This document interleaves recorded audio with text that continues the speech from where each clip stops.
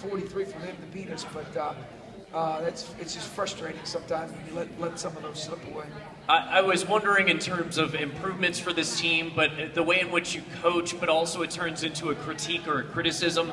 How do you ride that fine line of not going overboard and too critical, but also saying, hey, Bo, Nick, this is what you can do better, so we get really, really good for conference play?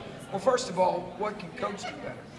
Like, should we have gone 1-3-1 earlier? Should coaches sub to give those guys a little bit more rest earlier? Should coach have done a better job handling a guy? Chris Davenport is completely different to handle than Bo Beach. Dallas Moore is completely different to handle than Bebe. Trent Mackey is completely different to handle than whoever, you know what I'm saying? So, I've screwed up and I've made some really bad errors. Never with bad intent, just because I'm a coach and because I coach the way I coach and I'm very passionate. I've made some poor decisions and said some things I shouldn't have said. And that's the fine line where what separates it, though, when the day's done, like the thing I love about Chris is, Chris brought me to the side and he said, Coach, people don't understand our relationship. And so don't worry about people. Just worry about us. That's pretty powerful. And I do understand them differently than other people do. But you're right, it's a fine line and everybody's different. Mamadou, I can remember like yesterday. I mean, Mamadou, you could coach Mamadou completely different at Baylor than you could coach Aaron Bruce. I mean, it's been like that my whole life.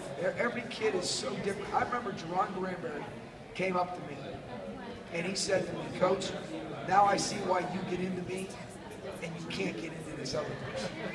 Because that other person can't handle it. And I thought, wow, that's pretty insightful. He's a freshman. And, and here's the other thing too, Richard.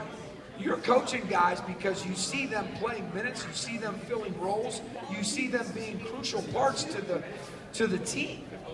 And they've got to be prepared and ready because once the lights come on and they get between the black lines, it's like you can stop and say do-over. So sometimes you got to coach them hard early, knowing what's up ahead, and they don't see that. Athletes don't understand that, and you've got to be able to, and if you don't make it personal, like I can lay my head down every night. My wife got me this beautiful sound machine that I never thought I needed before. What is it, the waves? Yeah, I do the ocean. You do those? I figured, just running at the beach. She likes the rainforest, but my point is, I can lay my head down at night and I can go to sleep. I can look in the mirror every morning and I can feel good about myself. I don't know if every coach in America can. Because sometimes, you're right, it's a fine line. And let me tell you something, Richard, I'm the first one, if I make an error or I make a mistake, I'm going to apologize. And I'm going right to the source, and if I have to do it in front of the team, I'm going to do it. And I think that's critical in the development.